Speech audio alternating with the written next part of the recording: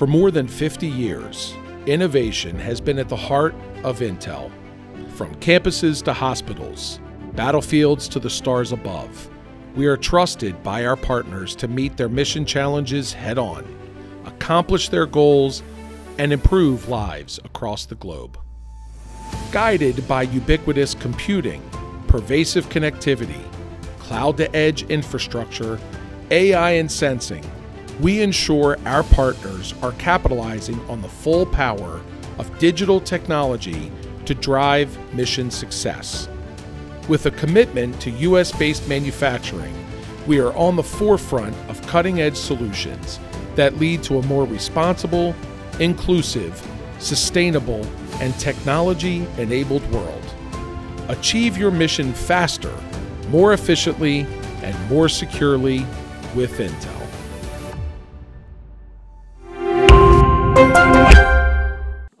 Again, thank you to all our sponsors. We had left out one of our sponsors, one of our community champions, so I wanted to give a special shout out to FedLearn, who's also one of our sponsors today. So thank you to them. And thank you as well to all the speakers we've already had. We got a great afternoon ahead. It's my privilege now to welcome Teresa Smetzer back to the podium. Teresa, as I said, she's our chair of the Technology and Innovation Council, and she's going to talk about results of one of the projects that the council had last year on an AI survey. Teresa, over to you. Yes. Sorry about 2 rounds with me. I don't know what to tell you about that one. So as John said, the AI survey was one of the products of the Technology and Innovation Council, which we did this last year. And so given the fact that the symposium today is all about AI, we thought it would be good to just do a short kind of overview of what we did, why we did it, what the results were, and hopefully some ideas for next steps. So that's really what I'm going to cover today. Interestingly, I've had multiple companies who did respond, but didn't know that they responded because it was someplace else, maybe in marketing or something. So you'll see what I'm talking about when I get into this. But before I get into the survey, I really want to, okay, let's see if I can work this thing. Voila. I really want to spend a few minutes talking about the Technology and Innovation Council, which is, as those who work with me know, is one of my passions. So I think it's a really important initiative, and I'm happy to lead this, building off my years of experience. So generally, the mission is to leverage INSA members in government, industry, and academia to positive benefit, to help one another, to address government needs, and to highlight sort of industry capabilities. You know, technology has moved so quickly in the last decade, and I think it's probably going to move even more quickly in the future. This is a really important initiative to try to deal with technology and innovation. It's also really broad in scope. So I'm Teresa Smetzer. My co-chair is Sabra Horn. Wave. Go, Sabra. Sabra and I have both been in government and industry, and really it's been a great partnership to sort of oversee some of the work that we're doing in the council. We have over 100 members, so we have broad participation. Any of you aren't on the council, please do let me know. Sorry about that. Hopefully that wasn't me. So what do we do at the council? Kind of a mainstay is we have quarterly meetings to address topics of various areas of interest that we think the membership would enjoy or find useful. These meetings are always unclassified and virtual post-COVID, so it actually try to encourage the broadest participation that we can, so that anybody who's interested, you should join. I put up a few examples of things we've had in the past, just to give you some ideas of the topics that we've addressed. We had a really interesting session on preparing for quantum now, challenges and opportunities.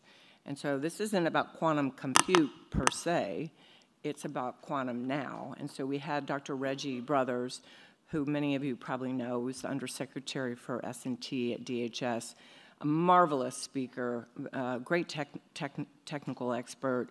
He talked from sort of a layman's terms on quantum sciences, what they are and why they're so important. And then we had three companies, three panelists, in a moderated discussion around what should the government and industry be doing right now with quantum sciences, not just waiting for quantum compute.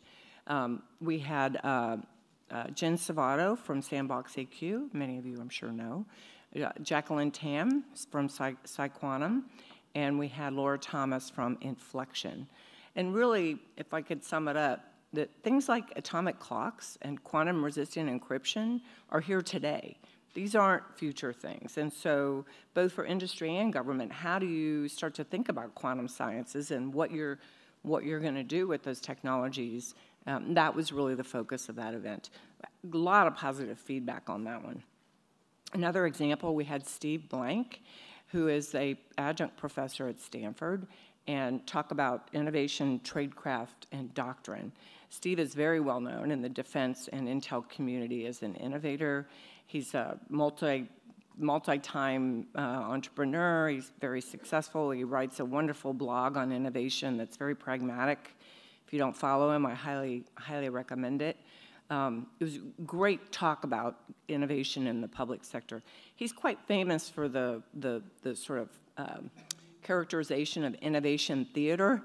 So where government and industry will establish a little innovation thing over here, and they do super cool stuff, and they bring in cool people and cool technologies, but somehow it never really comes back into the culture or the business practices or the technical infrastructure. And so that's kind of Steve's thing. How do you make innovation more a central element of everything you do and not just this little innovation theater thing over here?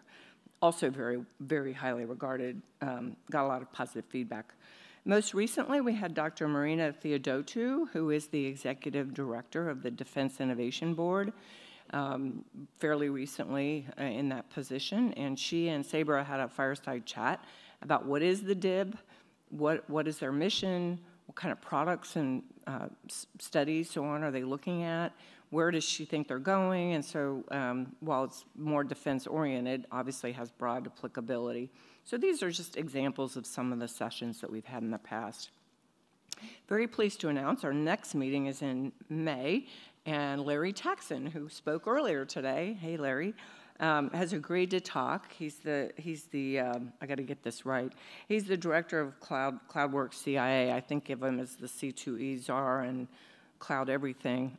He's going to talk about the IC's journey to the cloud, past and future. So I think it'll be a good session. So these are just examples of some of the things that the council typically does. We also have working groups on specific topics or issues that have kind of come to the fore in our conversations with government and industry. One working group is, we call it our data working group, which in the context of the AI discussion, it's not so much about data a la my panel earlier this morning. It's more about the broader topic of open source intelligence and what is it, and more broadly. And so Kristen Wood was our inaugural lead. She's done a great job. We've got a number of people here that are on that working group today. And the product or outcome of that was an explainer video that we did titled Power of Open Source Intelligence. If you haven't seen an explainer video, it's a wonderful way to communicate a message. 3 minutes, super quick, very visual, very descriptive. The video is on the INSA website. I'd encourage you to go and look at it if you haven't already. I also want to thank Janes for sponsoring that particular video. Thank you so much. And I expect we'll do more of these in the future.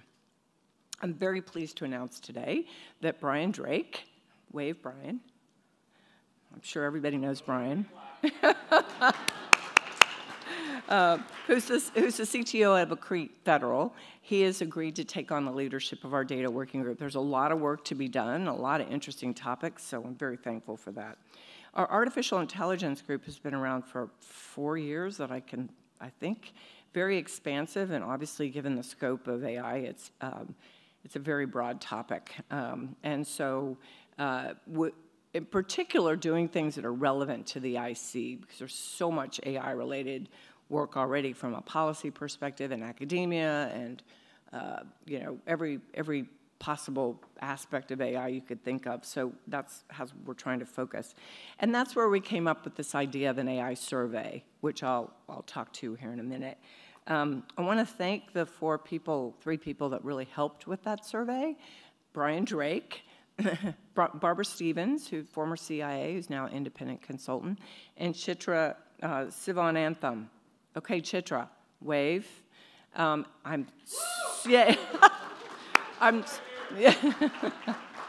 am super pleased to announce that Chitra has agreed to take on the lead for the AI working group, and she has a long history in AI that's extremely impressive, so we're very, very thankful to have her on that group. So if either of those interest you, just let us know, and we're happy to list your support. Okay, the survey. Why did we do this? Well, I'd say a couple years ago plus, in talking to senior government folks about AI and talking to industry AI folks, we noticed this trend that there wasn't a good way of understanding the strength of the coverage of AI companies that are selling into the IC. And so I hadn't really thought about it like that. So we started to think, well, what if we did a survey that's aimed at assessing the strength of AI capabilities supporting the national security or the IC more narrowly. So fortunately, the team that helped me has a complementary set of expertise. We developed the survey and we sent it out to 100+ INSA members that we thought were AI companies. It's pretty easy to tell. We got 35 respondents, which was credible, not great, but it's credible. And so that was really the basis of our survey. The kinds of questions we asked were along the following lines. Are you a product company or are you a services company? Big difference. Do you do both? Do you sell software or do you do custom software development in support of AI? Are you on-site or are you off-site or both? You know, big difference. If you've got cleared people that are sitting side by side, that's very different than if you're off-site providing support. What are your core competencies? When you think about AI, there's a whole range of competencies that relate to AI, and getting a better understanding, I'll talk more about this in a minute, of what your competencies are is really important. And then last, probably the most challenging, is what use cases has your company addressed that may be more broadly applicable to another organization without getting overly sensitive, obviously. So that's generally the kind of methodology and approach that we took. I'm not going to, this is very busy, and I'm not going to dwell on all of this. I'll make a couple of points. But I do want to thank Tableau, a Salesforce company, for providing assistance with the Tableau platform and creating these data visualizations. It's much appreciated. So a couple of things I want to highlight here on the second group of data on the left. Of the 35 companies that responded, 23 said they do both on-site and on-site services. So that was interesting. The 23 of the 35 said that they essentially develop AI/ML software for sale to the government. Okay, that's interesting. And then what we did on the right, which you can't read, so I don't think. So I'll try to highlight or summarize. We developed a set of competencies that we thought were reflective of AI capabilities to really hone in on where are the competencies of some of our companies. Things like discovery, forecasting, planning and search, NLP, data labeling and optimization, computer vision, AI/ML modeling, creation, and so on. So we tried to essentially summarize the competencies that were most relevant to our INSA members. You can see that most of the highest number were in the discovery, forecasting, planning, and search area. So what's interesting is we developed this right about the time generative came out. So if we were going to redo this today, it would be totally different because generative has just now consumed all the oxygen in the air. And so that's just an example of something that we would like to evolve. I'm going to go super quick now. This chart, I'm not going to dwell on except to say that one of the challenges in our survey was that the companies didn't finish all or didn't fill in all the questions. And so these gray bars represent null responses, which really skews the data. So that was definitely a challenge, and that's something we're going to have to figure out how to work through. So the survey results, I'll highlight 3 things. One, the data quality varied widely across respondents. So we asked companies to qualify what their level of competence was, what their competence was, and then what the level of competence was within that category. And we had some companies, I won't name names, who literally said they were expert in every category of AI remotely known to mankind and could do anything, which is great. And we had others at the other extreme who had pretty significant chops in AI, but they rated themselves really low. So that's an issue that we're going to have to deal with. The incomplete answers that skew results, I already talked about that. So therefore, these heat maps and visualizations, sadly, don't provide as much insight as we had hoped. However, the survey was quite useful because we gathered a lot of data that would really allow us to think about a future survey. So overcoming some of the gaps, we're thinking about designing a different type of survey that addresses the things we've seen, and also how can we create incentives for all of you to want to participate, right? We called around, it's really important that we get companies that have these capabilities to contribute and participate, and we've got all kinds of ideas, creative ideas on how we can incentivize companies to want to participate, including getting your help in designing what we do next. So if anybody is interested, doesn't even know anything about this, please let us know. So what are our next steps? Well, another thing that's become quite clear is we're going to have to do this with some degree of cadence. Just doing it once in this field doesn't work, right? So do we do it twice a year? Do we do it once a year? So we're looking at sort of redesigning the survey, but then also how frequently do we do that, considering how quickly this market is moving.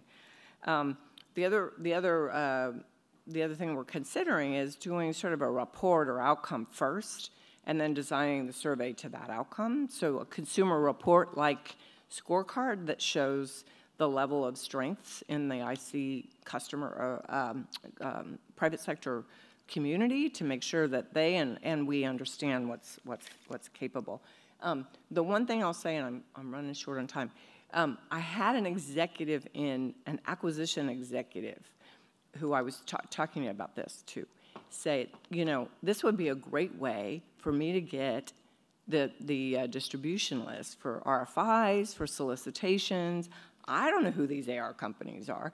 I would love to be able to use this data to help inform who we send solicitations to. So I think it helps members amongst yourselves to partner with who to partner with if you're trying to do something AI related, but also the government's come up with some pretty creative ways of using this data too. So stay tuned on this.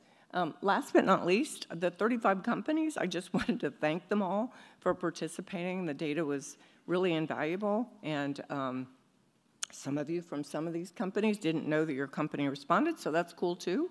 So we'll make every effort the next time to reach out and try to solicit the right kind of input. But I think given where AI is and how fast it's moving, this is going to be an important endeavor, and we look forward to all of you helping us to develop a more effective way of gathering the data, and then also help us with the AI working group more generally. So that's it for me today. Back to our regular scheduled program. Thank you.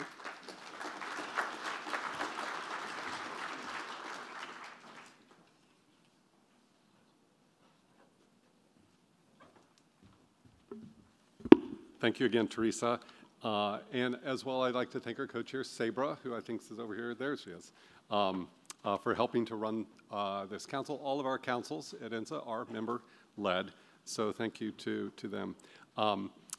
Now we'd like to go ahead as they get on the stage here and welcome our next panelists for the AI Ethics and Oversight panel. Our moderator, Gerstell, is a senior advisor at CSIS. And previously, for those of you who know Glenn, he served as general counsel to the National Security Agency from 2015 to 2020. You may have seen him on TV. He's a frequent guest commentator on CNN, MSNBC, and NPR. And he's written and spoken widely about the intersection of technology and national security. Prior to joining NSA, Glenn practiced law for almost 40 years at the international law firm of Milbank LLP, where he focused on the global telecommunications industry and was the managing partner of the firm's Washington, D.C., Singapore, and Hong Kong offices. Interesting staff meetings, times, I'm sure. Please join me in welcoming our moderator for this next panel, Glenn Gerstell. Glenn? Thank you.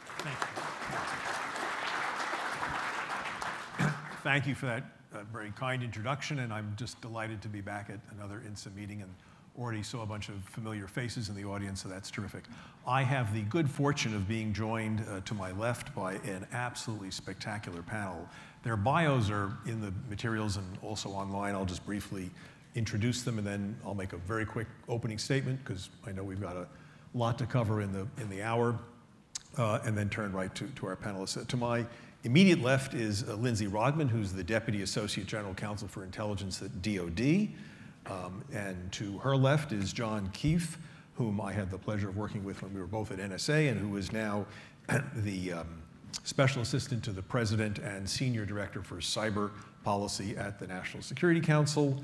And to his left is Marisa Lightfoot, who's the Senior Director at EY-Parthenon, where she focuses on AI and quantum matters. And on the far left, not politically, but just on the stage, is Lucy Lim, who is a research scientist at Google's DeepMind Frontier and Safety Governance team. So we've got a lot to cover, and I'd like to just set the frame of what we're going to cover, because obviously we only have an hour, and this topic could easily take up many hours. So just very briefly, the questions, ethical questions around AI are nothing new. Academic, legislative inquiries, we've seen industry self-examination, lots of think tank reports. Going back over a decade, AI is nothing new. The public, however, probably thinks of AI as sort of something new that arrived with the advent of ChatGPT, so there's seems to be an incredible focus on it just in the last year alone, with an explosion in conferences in academia and elsewhere on ethical uses of this. And those conferences and think tanks and other reports have looked at some of the issues, the ethical issues affecting AI that are common across the board in the entire commercial array of where AI is deployed. And so that looks at things like bias and discrimination, data integrity and security, explainability, the so-called black box phenomenon, accountability, all those issues that are common to the use of AI in almost any context. We're going to talk about some of those as they are applicable to the intelligence community, but mostly I'd like to focus on issues that are unique, or where the IC has a unique response and a unique approach and responsibility to those issues, which might otherwise be common elsewhere across the board. So let me just add one more thing that obviously, and I know the audience knows this well, artificial intelligence is not a new thing for the intelligence community at all. It is true that in the last couple of years, particularly the last year or two, there's been an explosion in its use, its scale, and the areas that people are looking to for using it in the future. And that's come along with some regulations and guidelines and new material. We'll talk about some of that.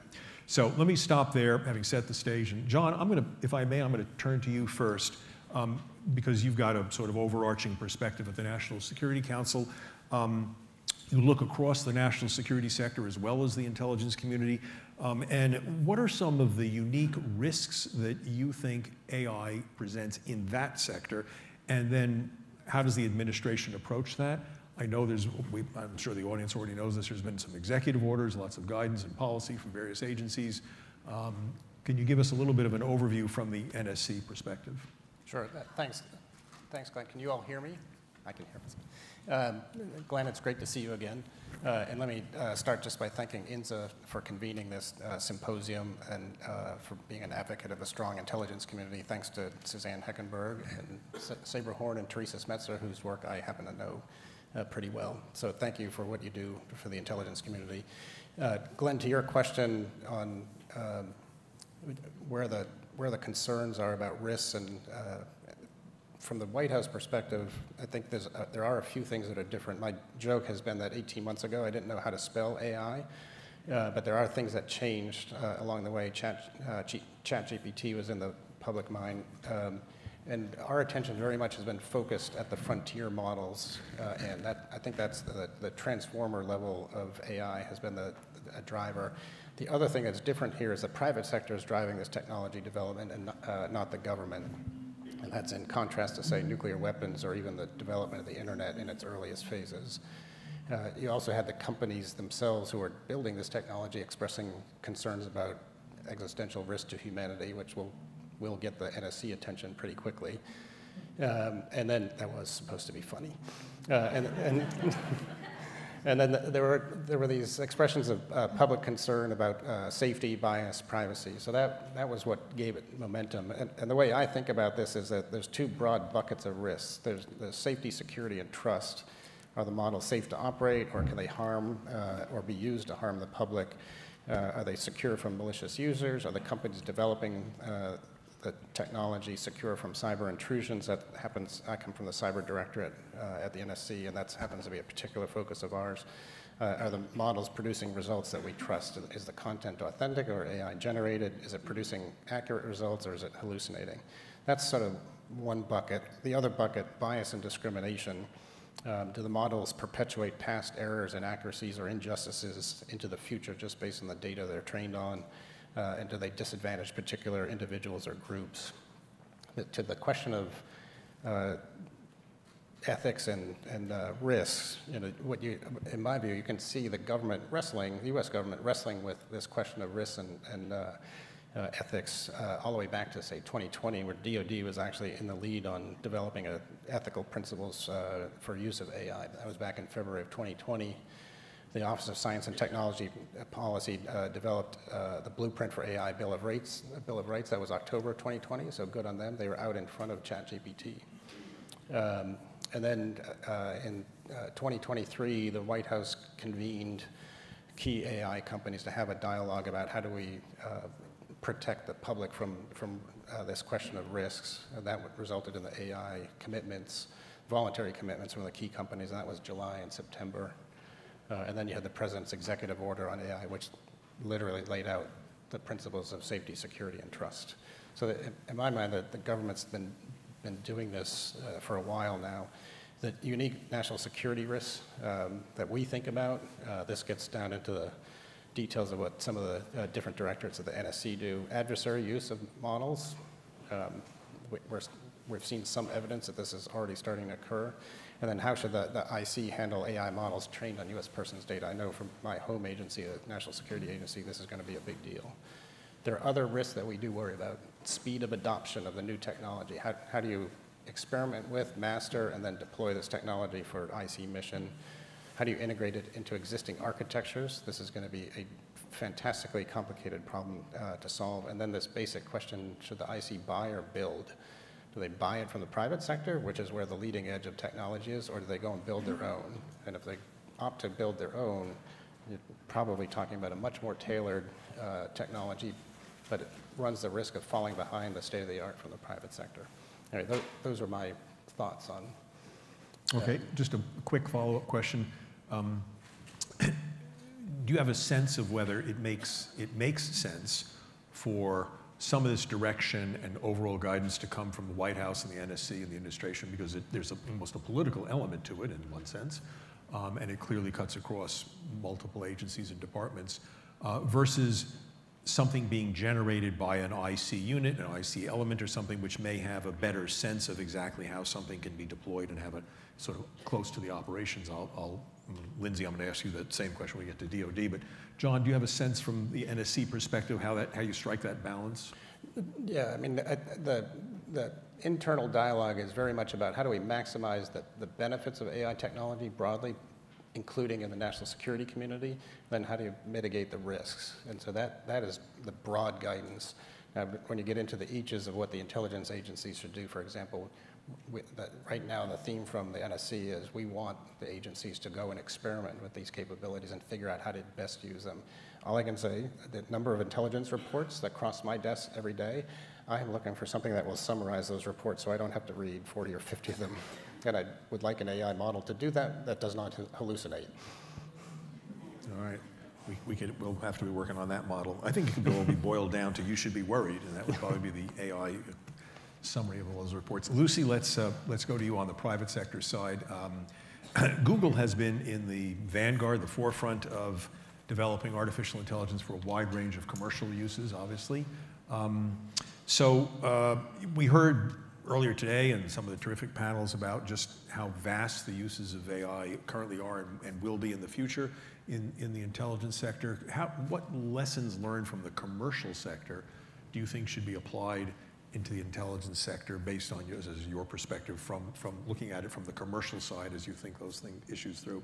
Yeah, thank you, Glenn. So I actually come from Google DeepMind, which is sort of our research arm of Google working on frontier AI models. So in some ways, some of our work is slightly further upstream from the commercial applications themselves, but I don't think that means that there aren't lessons that we can take from the way we oversee our research that are valuable potentially to the IC. So we've thought sort of long and hard in Google DeepMind about how we have the right governance structures to oversee our research. So one of the long-standing institutions in Google DeepMind is our Responsibility and Safety Council, our RSC.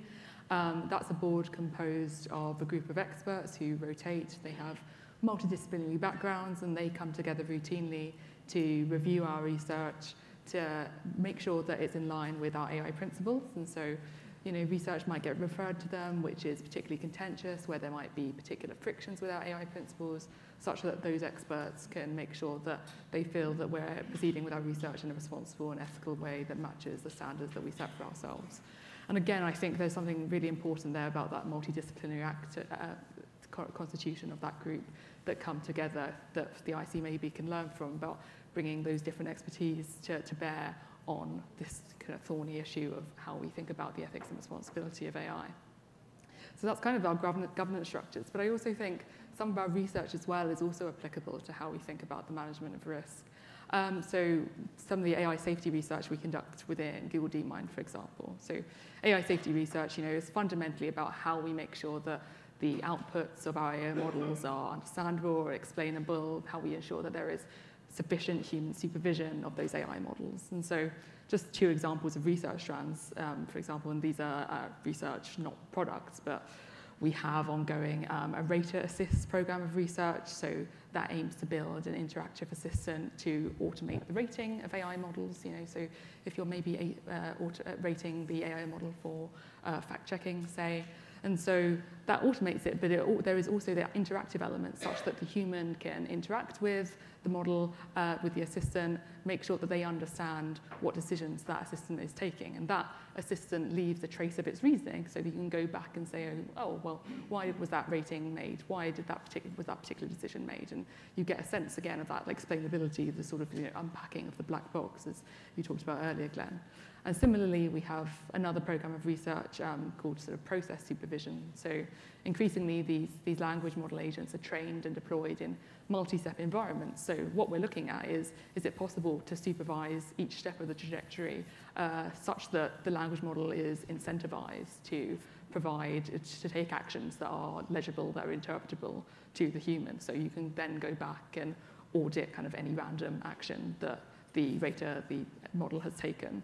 And so again, having that explainability, that interpretability, using sort of those layers of supervision, those steps that it takes, rather than just supervising, say, the output, which might be a little bit opaque for the individual human to say, like, we're going to look at those steps that it's taking, I think is really valuable, especially in the environments kind of you guys are working in, where you really want to be able to audit your models, where you want to be able to hold them sort of accountable for the decisions you might be giving to them to take.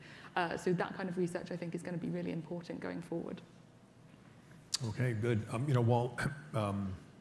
Maybe we'll turn to Marisa, because while we're still talking about the applicability of some of the concerns that Lucy mentioned in the commercial context, let's talk about, I guess maybe the foremost of those concerns is really the introduction of bias.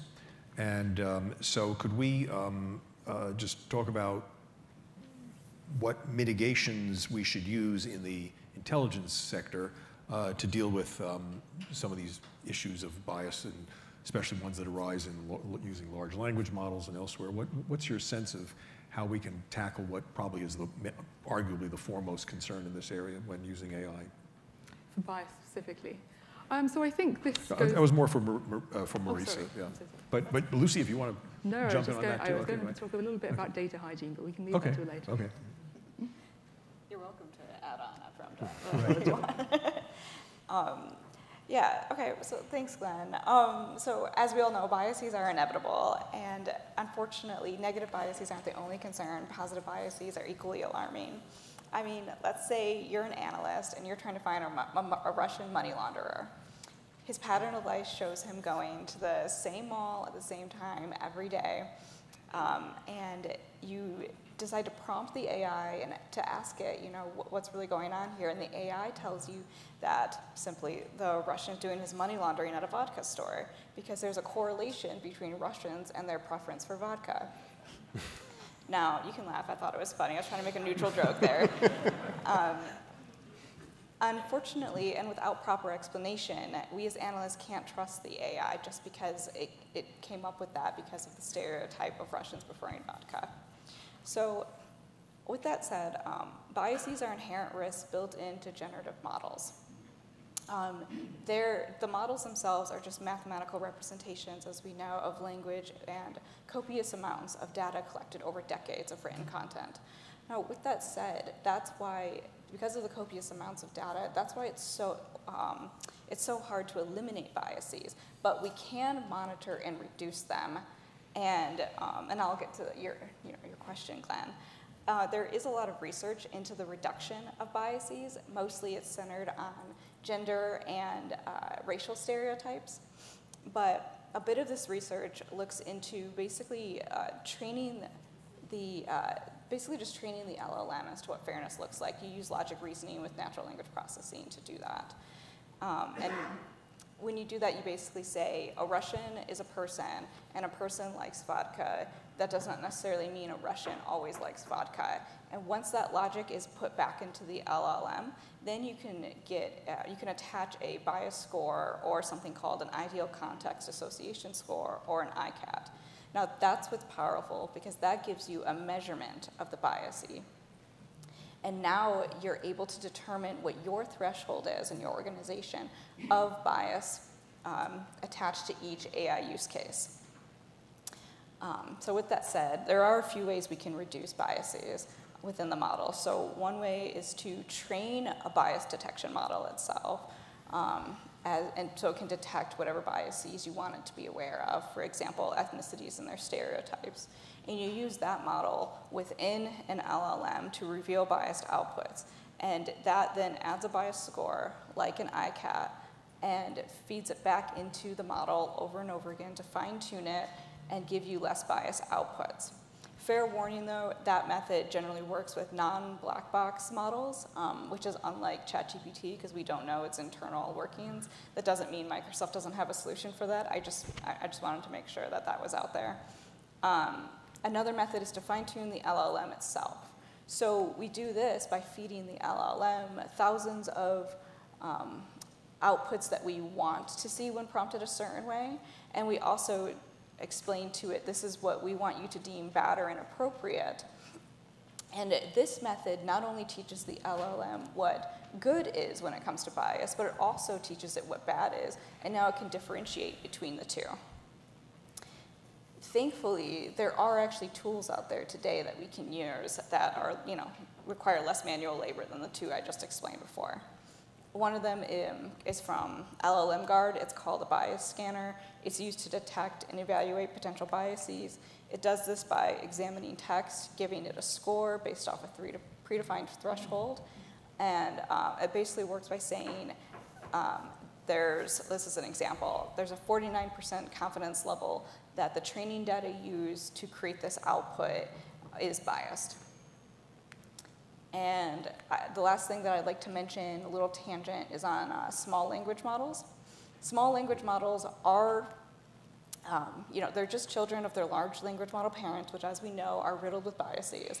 So putting that aside, the small language model itself is more explainable and trustworthy. It's more explainable because it's built for a nuanced use case, which are, I would argue, use cases that this community would be a little bit more interested in. And because of that, it makes them a lot easier to interpret and debug. Also things that would be of more interest to us.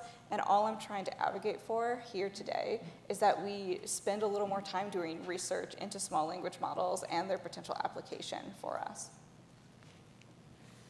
Okay, I know that we could spend lots of time on bias, but let me move on to something else which has been implicated here, which is the issues surrounding the collection of data. There was just an interesting report the other day from a trade association saying that some of these large language models are going to be running out of data to collect. The internet isn't big enough, and we need to create even more data, as incomprehensible as that may be. But that raises the question, and I think we should have a DoD perspective on it. Obviously, data collection, which therefore gets involved in privacy issues, is another one of these big issues, along with bias.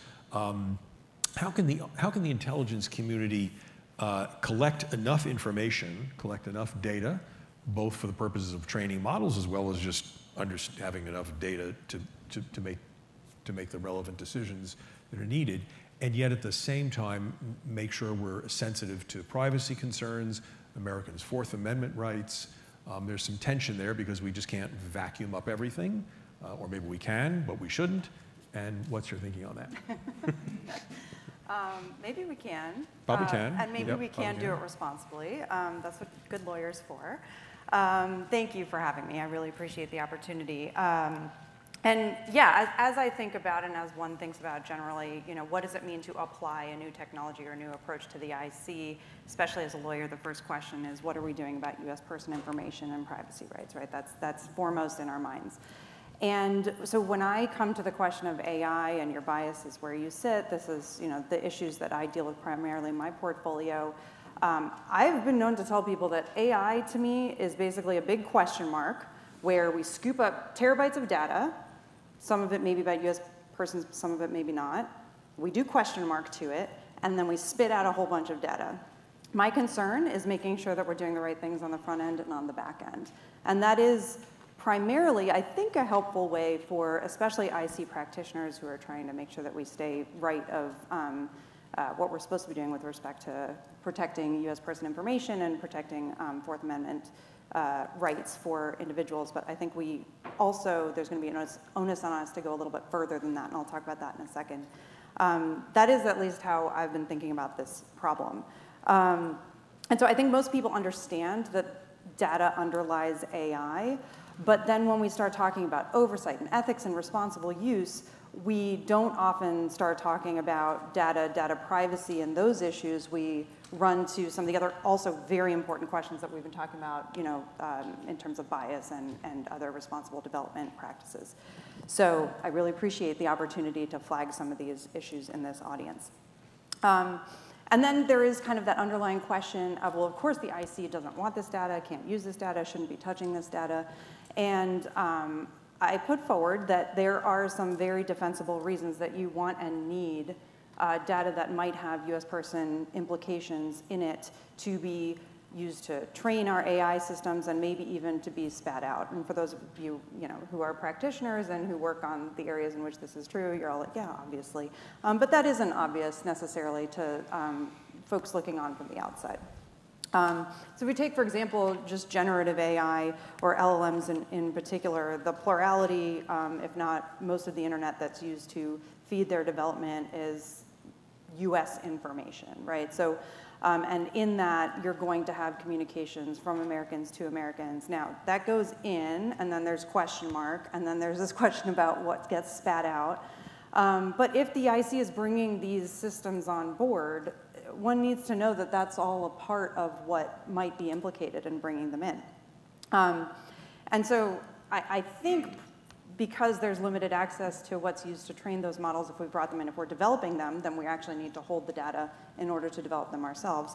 When we think about what gets spat out, of course, some of that can get spat out as is. So, and I know for those of you technologists who are like, can she stop saying spat out, because that's not actually how it works. But, but from a legal perspective, that kind of is. But it could also be altered in some way. It could be combined with other data in order to present a higher privacy concern for someone. It could be spat out as a hallucination or something that purports to tell you something about someone, but it's not true, and that may actually create more problems for those individuals than accurate information. Or it could just reveal things about people that seem innocuous but are true and that they just don't want to be discovered, right? So all of these things should be concerns of IC practitioners as they're thinking about data in the context of AI. So another question, and I alluded to this a little bit, was what are these Fourth Amendment rights that we're looking to protect? And I did ask Glenn how much runway I had to get into Supreme Court jurisprudence with you guys, and he said wave tops, and so I'm gonna just do wave tops. I won't go too deep into the law. But some of you may have already heard, there's a Supreme Court case from 2018 called Carpenter, right? And that that is the only case that we have that tells us anything useful about this area, and it doesn't tell us very much. In Carpenter, a magistrate judge under the Stored Communications Act compelled cell site location data to be produced that led to convictions for certain individuals, for 4 individuals, right? So what does that mean? It means that it wasn't handed over using a warrant, but it also wasn't handed over voluntarily. And this was geolocation data that was used to hold folks accountable in law enforcement. The Supreme Court overturned that use and said, no, you need a warrant to compel location information about individuals that establishes pattern of life. And the words pattern of life are in there, so the Supreme Court's kind of learning some of our tradecraft, right? So they said that that's in this case, we are very concerned about that, and you should have gotten a warrant. Chief Justice Roberts says, our decision today is a narrow one. Our opinion does not consider other collection techniques involving foreign affairs or national security. So if we need to get out of jail free, we can point to that. But you will actually notice, if you're paying attention to national security lawyers talking about this stuff, we don't typically point to that. Because it's clear in the opinion, and it's clear in the way that public sentiment is going, the way that Congress talks about these issues, the way that the public talks about these issues, that just saying, oh, we don't have to worry about that, we're the national security community, is not going to be a winning strategy for us, short term or long term. And it doesn't actually reflect sort of the sentiments of all of us who are also Americans who care about keeping our privacy interests at heart. So we reference Carpenter all the time as a touchstone to think about what might be where we want to go in terms of compliance with the law, but also regulation, even though we do have sort of outs in terms of it being kind of a narrow decision. So what's at stake when we talk about AI, though, is not compelled data from companies, right? No judge is forcing companies to give Google its data so that they can develop their AI models. We're talking about what we in the intelligence community typically call publicly available information or commercially available information, which is the subset of publicly available information that you can buy. And that's important because publicly available information, the word public is in the name, right? And back when Executive Order 12333, our Bible, was first enacted and then revised in 2008, publicly available information was supposed to be the information that was inherently not private, right? It's the information, if you read EO 12333, which I do all the time for fun, I even have a copy here if anyone wants to take a look. In EO 12333, publicly available information is in the same sentence with or collected with the consent of the individual concerned, right? Publicly available, there's presumed consent associated with that, or if not, the idea that you have no reasonable expectation of privacy in that information. That's how it used to be. Now we live in a world, so instead of there being the public information that's public bubble and the information that is private bubble, and they're different in the Venn diagram, and those circles don't touch, now we have a world actually where what is public and what is private are two intersecting circles, and there's stuff in the middle. Right? And so the easy stuff to think about in the middle that is both public and private would be, for example, when people get doxxed or revenge porn or data breaches, right? Those are all things that are naturally in the public. You can buy them on the commercial marketplace, but people would prefer that they're private. Those are actually the easy cases, though. I think the harder cases are the lawful sale of data that has to do with, all of our, you're crushing candies on the metro or doom scrolling, or I don't need to know what you're doing, but no matter what you're doing on the metro, if you're playing with your phone, you're probably sending your data to someone about your location, your preferences, some internal behavior that people typically deem to be private. That information is available on the commercial marketplace. And it technically meets the definition of what we historically have called publicly available information and commercially available information. So now we have to think about, well, what does responsible use of that look like? What kind of ethics, oversight, and legal constraints are we going to put on that use? Because all of you who are like squirming and you're like, oh God, now I can't use publicly available information and I'm in the IC, that sort of runs counter to a lot of, frankly, how business is done. And so we have some major projects to put guidance, safeguards, oversight on the use of PI and CAI, publicly available and commercially available information, that will hopefully make Americans sleep better at night, that we're doing the right thing, while also continuing to enable and facilitate the IC to do what it needs to do. Last summer, I was actually on a work trip, and I had just been in a meeting where I had told people that, yes, OD&I had done a major study into CAI, but I couldn't tell them much about it. And then we were in a hotel, and we went out into the lobby of the hotel, and on CNN it said, OD&I releases CAI study to the public, and no one told me. So apparently it is now, you can Google it, as of last summer, you can see the senior advisory group report on the IC's use of commercially available information and some recommendations about how to use it responsibly and impose ethical oversight and guidance on those processes. And they made 3 recommendations, one that I can actually tell you about now. One of them is better data cataloging, right? So we had some awkward conversations when, maybe 5 years ago, when a lot of the data broker marketplace started becoming really fruitful for the IC, where our overseers would ask questions like, what do you have?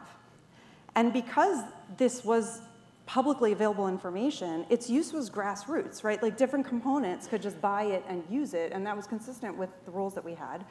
And so we had to say, well, we'll look into that and we'll get back to you. A lot of that work has been done even before the report was released, but certainly by now we know what we have. And then recommendation number 2 was to identify which commercially available information actually presents the sensitivity concerns that we're concerned about. When you say commercially available information, you're talking about weather data, but you're also talking about this sensitive geolocation data that data brokers can sell about us. And number 3 was that we need broader standards and procedures generally for CAI governance that don't look exactly like what we have in other places, but that make sense in context. This week, OD&I, sometime in the next 7 days, is set to release a new IC-CAI framework. It will be binding guidance on the IC about the use of CAI that satisfies all 3 of those requirements. It's going to memorialize our data cataloging. It's going to talk about which CAI presents sensitivity concerns, and also establish broader standards and procedures for CAI governance. I asked my OD&I colleagues, what approved talking points do you have for me to tell you about precisely what's in here? And I will read for you what they sent me. They said, you can tell them my colleagues at OD&I are the best and I love working with them. So that's true. They put that in my talking points. So aside from what I've told you, I think you're just going to have to stay tuned to hear what they've got. And lastly, if I can just add one more. I know I've been babbling. I'm sorry. The Department of Defense is also working on guidance that will overlap with the IC guidance, but is meant to be DoD-wide. So obviously for the defense intelligence components, they're going to report to 2 masters as they normally do.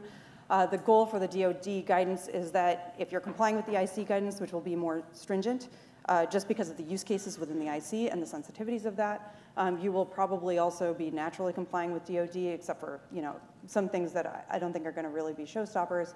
And that is in component coordination right now. So we have a draft, but it's not. That one's not going to be released within the next week. But folks should know that this type of governance is coming to these questions. And for now, the responsible use of AI is going to rely essentially on these data-oriented policies, because it's a whole bunch of data going in, and this is what's going to govern that? Question mark. And we've got strategies and responsible AI stuff to deal with that as well, but other folks have touched on that already, and then what gets spat out will also be subject to this kind of oversight. So thank you. I really appreciate it. No, well, lots of good thoughts there to think about. And I'd like to go to John to follow up on one of the privacy points. But before I do that, let me just add a comment or footnote to what you said on the Supreme Court's action in Carpenter. It was pretty interesting. The court doesn't often say this is a very narrow decision, but one of the reasons the justices said that expressly, normally they want their decisions to be of broad applicability, but here they said, please don't use this for anything else, this just applies to this one case. Why is that? Because the court recognized, I think on some level, that the judiciary is a really bad place to be making these rules. Congress has failed, this is my personal opinion here, I'm on my soapbox, Congress has failed to take action in this area, in part because I think America is still confused over what exactly privacy means. So we're the only really only industrialized democracy that does not have a baseline privacy bill, as I think almost all of you know in the audience. But the courts recognize that if they're going to make a decision in this area, and there is no decision on issues about data collection and aggregation of anonymous data to identify individual or de-anonymize information. There's no judicial guidance on that area. The courts recognize, I think, that this is fundamentally a legislative function, not a judicial function. Of course, the courts can't choose what cases come before them. They have to rule on something that's presented to them. But I submit it's a particularly bad way of dealing with issues in the technology context where things are so rapidly changing, and the courts realize that. They realize that if you make a decision here and it's applied to other technologies that won't make sense, we're going to be hurting innovation, or we're coming out with the wrong legal answer. So it's a particularly difficult area for the lawyers. John, let me follow up with you on the privacy point, because these concerns about data privacy are prevalent in the private sector. They're also, obviously, we clearly understand they're relevant in the intelligence and defense sector, as Lindsay just mentioned. What actually are the real privacy concerns here? Can you talk a little bit about that, and how can we set rules for government behavior that are sufficiently specific to be meaningful, and yet at the same time, analogizing my comment about the judiciary, not so specific that they're sort of overtaken or trampled by the rush of innovation, or alternatively they crimp innovation in a way that we don't want to see that. How do we get that balance right? What are the factors we need to think about? Yeah, my simple way of answering this question is step one, consult with Lindsay. Okay.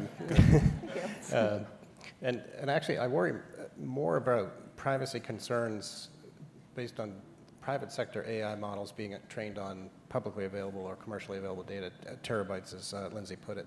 And so that stage is set for all sorts of privacy intrusions, separate and apart from what the government is doing.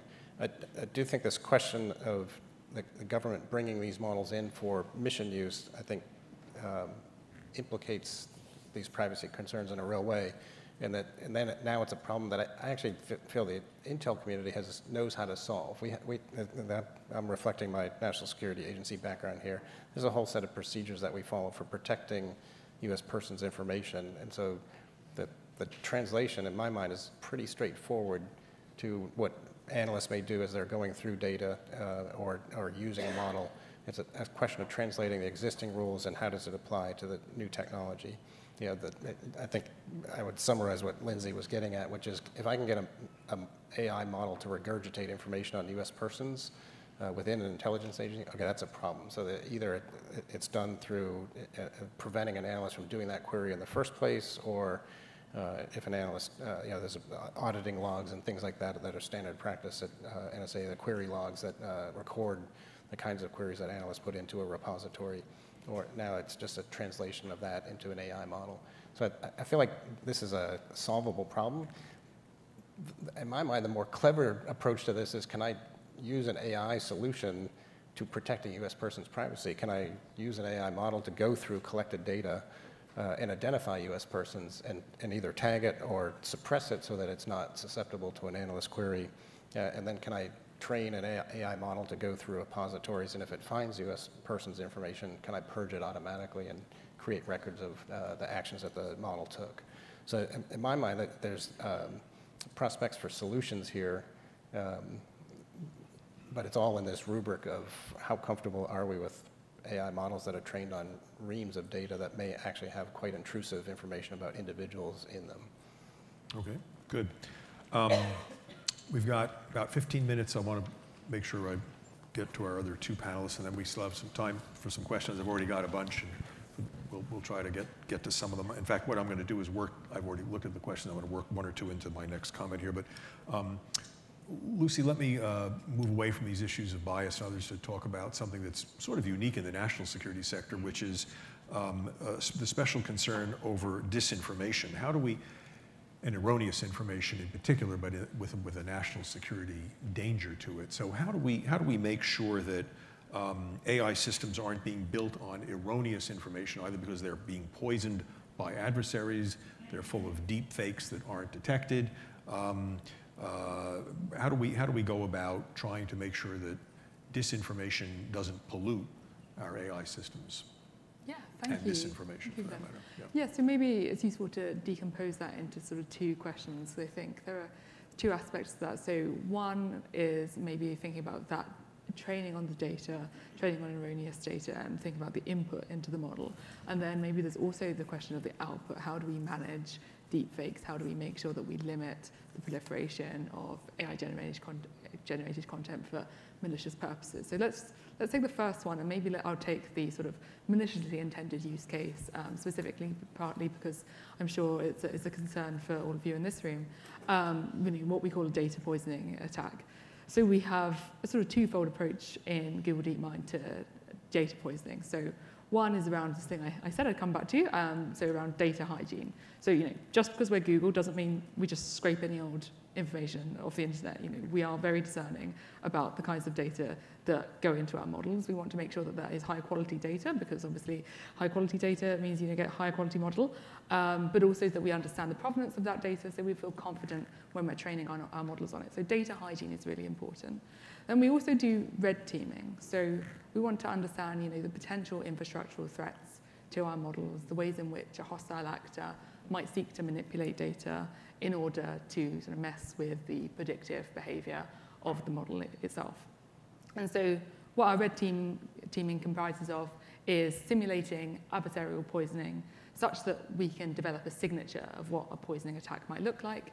And so we can prepare for that. We can make sure that we have alerts set in place to know when an attack is taking place, but mostly also to build mitigations against poisoning attacks. I should say for particularly large models, like data poisoning attacks are pretty difficult. They're not impossible, but they're pretty difficult, which is why, though, because they're so possible, good to have these practices in place, these best practices in place to make sure that we're curating our data, that we have this testing in place to prevent it as much as possible. So that's the input side of things. And so then there's also this kind of output side of things. How do we manage deepfakes? So already, it's a big global election year. So recently, Google signed a pledge as part of a tech accord with a number of other tech companies to say that we will endeavor to prevent the proliferation of sort of malicious AI-generated content that might seek to disrupt elections this year. And we're working with other companies to develop tools to combat those particular instances and to develop educational campaigns. But some of the other things we're doing, so also investing in metadata. So basically, can the user associate additional context with an original file such that they feel more confident in the information they're accessing? So if you go to Google search at the moment, you go to Google Images, we have the About That Image function. So that tells you a little bit more information about when and where that image or similar images have been seen before, where it's been used before. Has it been seen on a social media site? Has it been on a fact-checking website? Has it been on a news website? Can you give the user information that will give them that bit more confidence? Similarly, we have other information literacy tools, sort of about that author, about that page on Google search. Again, give you that additional information to make sure that you feel confident when you're accessing the information online, that you know where it's coming from. And then the final piece of the puzzle is watermarking, and some of the investment we're making in watermarking. So last year, we launched SynthID, so that's a watermarking tool for images. So what that does is it embeds the watermark directly at the pixel level of an image, so imperceptible to the human eye, but can be then inspected to make sure that whether content is AI generated or not. So we believe that's the best-in-class tool. It is pretty robust. It's pretty robust against a lot of image manipulation techniques. It's not foolproof. We know it's not foolproof, and this is why we think a whole suite of approaches is useful. We want to make sure that we're not just relying on watermarking, we're relying on education, we're relying on this metadata. We have, a load of different things that we're throwing at the problem of disinformation.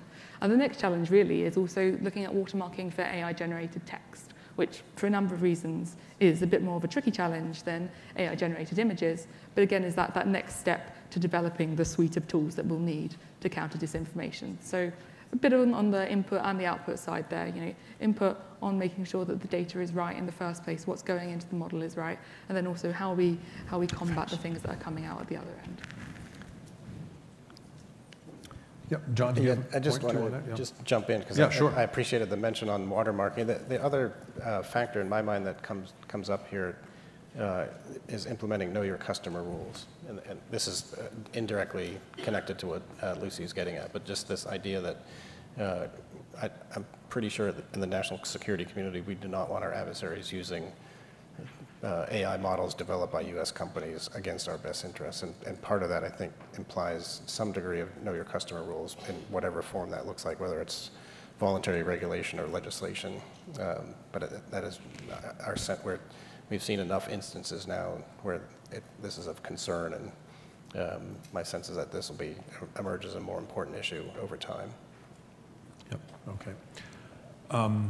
We've got about 9 minutes left, and I still want to ask Marisa one question, and then we can maybe wrap it up. I've got a bunch of audience questions. Maybe I'll work in one or two of these questions into my next comment here. But Marisa, the business community has ethical frameworks for responsible use of AI in the commercial context. Do you think any of those frameworks can be adapted to the national security sector, or are things in the national security sector so unique and so different that the frameworks are only going to be of just very, very vague top-level guidance and not useful? How can we learn something from some of those, or not, as the case may be? And I've got a couple of questions about ethical standards here, et cetera, so that's sort of touched on in some of these questions. Yeah. Yeah, so funny enough, EY, our ethics team was approached a little while ago, and they were asked, do you guys have a framework on ethical AI? And actually the answer was no, we didn't. And we do now, that's what I'm gonna go over with you, so don't worry, I have something to say. But what happened was our ethics team decided to partner with the Harvard Center of Ethics to come up with a framework, because what they realized was nothing existed. No industry at that time had any framework to use. So they wanted to create something that was simple enough that every industry could adopt it, including the public sector, of course. And it has been widely adopted by many different industries at this point, including the government. Right now, we're working with the Department of Commerce, and we are currently working with war colleges, actually, to implement this. So keep that in mind as I go over it. It's a very simple concept. It has 3 elements, all rooted on fundamental human rights, of course. Things we must do, things we should do, and things we could do. For those of you that read the guidelines of AI announced just last week by Vice President Harris, everything in those guidelines is actually covered with what I'm about to go through. So it is a very practical framework to use. So things we must do. We must follow all legal and regulatory mandates, of course, such as the AI executive order. Now I'm going to take a tangent real quick with that. I want to make sure as we put together our rules, our standards, our mandates, that we don't over-regulate. Time and time again, I've seen in this industry, and I'll be honest, this is the only industry I've ever worked in, the intelligence community, but I have seen it where when we start working with a technology that we don't necessarily understand, we put safety measures in place that prohibit industry from further advancing. And all that does is give our adversaries and foreign industry that technical advantage to leap past us. And I don't want to do that again. I know that clearly we're holding back and we haven't put out certain regulations, probably for that reason. but I just want us all to keep that at the foresight of our mind as we join different consortiums and come up with different rules and standards for AI, especially centered around ethics. So I'll get off my soapbox, don't worry. Things we should do. We should be adding advisors to our industry boards, to our government center of excellence that have expertise in AI and ethics. We should ensure human review of AI outputs, and we should be transparent when we're using AI. For example, we should be telling users when they're looking at an AI-generated output. Now, things we could do. We could start a consortium of advanced technologists, advanced researchers, it's key, and government to create these rules and standards. Now, I know that consortiums exist. I know that there's a lot of them within the State Department. One of my friends is actually on one of those. I know there's a few within the DoD as well. What I haven't seen, at least openly, is one centered on the intelligence community. And I believe that our needs are unique enough that we should have one, particularly around AI ethics. We could enforce third-party review of algorithms to look at imperfections such as biases. We could enforce standards related to sharing, things like word embeddings, language models, training data with researchers to help accelerate scientific progress within the US. We could enforce audit mechanisms to track the magnitude and types of biases. And also, auditing could give us useful intel into the emergence of new biases, such as hateful speech or harmful marginalization of social groups. Now, with that said, what could we do today? We could create an ethical framework in each department, looking at and making sure we fully understand our boundaries of tolerance per each AI use case when it comes to ethics, and make sure that that is fully understood throughout that framework that I just mentioned. And then, of course, message that framework out, do things like embed risk teams with AI projects, but most importantly, train the entire workforce on that ethical framework. And what I mean by the entire workforce, I truly mean everybody, because I believe that it is everybody's responsibility to enforce AI ethics. Okay, I'm mindful of the clock, and John, I assume we can't extend this for another 2 hours. I assume not. So, all right, extra 30 seconds. So we've got about 2 or 3 minutes here. What I'd like to do is maybe just go down the panel and just ask you for sort of a 60-second quick soundbite on what you think are the fundamental ethical challenges for the future that we need to be addressing. We've touched on some of them here. And why don't we just start on this line here? If I can ask Lucy, this is a bit unfair, but it'll give us food for thought for the audience for later. So go ahead. Yeah, sure. And I think maybe my responses will be a little different from the other panelists, maybe, again, because I'm thinking from that upstream perspective. I suppose the things we're confronting as an AI community, and I mean a community, not just Google DeepMind, are thinking about sort of the capabilities of concern that might emerge from our models, and then how we assign harm thresholds for those. So 2 things there. So 1, that setting of harm thresholds. We want to make sure that our models are really useful. So if you're a scientific researcher, say, and you go to use our model that is going to make your research more effective, we don't want it to produce information that might be dangerous. So where do we draw that line, and how do we set harm thresholds is a really important question that we're dealing with at the moment, and we're working together with other frontier developers in the Frontier Model Forum, us, Anthropic, OpenAI, Microsoft, to work through that problem. And then similarly, sort of improving the science of model evaluation. So we have a colleague, Toby Chevlane, and other authors who recently published our work on dangerous capability evaluations. But essentially, how do we make sure that we understand what capabilities our modelers are going to produce and have tests to elicit those and understand and predict what's going to happen with our models, what they're going to be capable of, which is obviously really important for you. If you want to use a tool, you want to make sure that you know what it's doing. You also want to know, potentially, what your adversaries are doing, what capabilities they might have. And so you could use us as proxies by using these kind of model evaluations, by knowing what our capabilities are going to be. So I think those are the 2 big challenges for me in that kind of upstream end, setting those harm thresholds, improving our science of model evaluation so that we have that robust testing suite for these frontier models. Okay, good. Marisa, your 60-second version of that?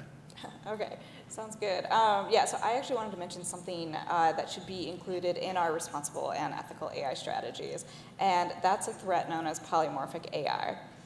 This AI is something that can change without human intervention, optimizing for different tasks and environments dynamically.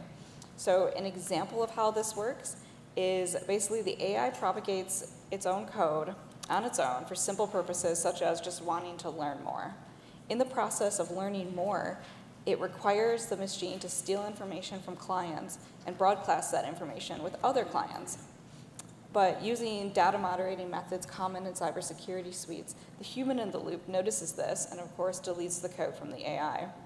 The AI has now learned that it needs to write its own code in a form that cannot be detected. Therefore, it does.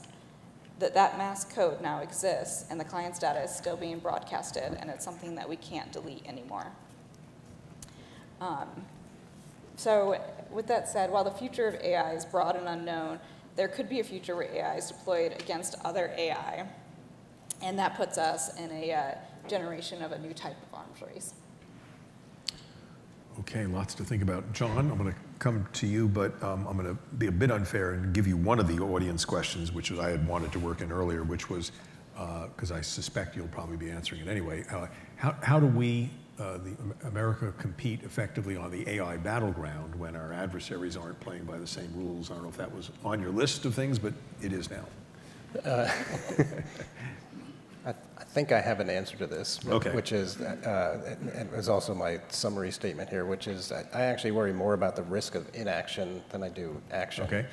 And this is intended to keep us ahead of our adversaries, but not rapidly embracing and mastering the technology for the IC missions, not resolving the question of how to handle U.S. persons' information that are either embedded in models or can be regurgitated out of models, and then not resolving this question of whether to build or buy in models from the private sector building within the IC. I will also float one additional idea that in this question of trying to reduce risks from the use of AI models, there is this idea that we've talked about, the idea of a national test bed that can do classified work on putting AI models through the paces, potentially producing dangerous results, but in a contained environment. So that you have can have a consortium of individuals who are able to look at the results, and this could look at nuclear weapons, cyber weapons, bioweapons, for example. Okay. In the 30 seconds, I'll summarize there. Okay, great, good. Lindsay, 59 seconds.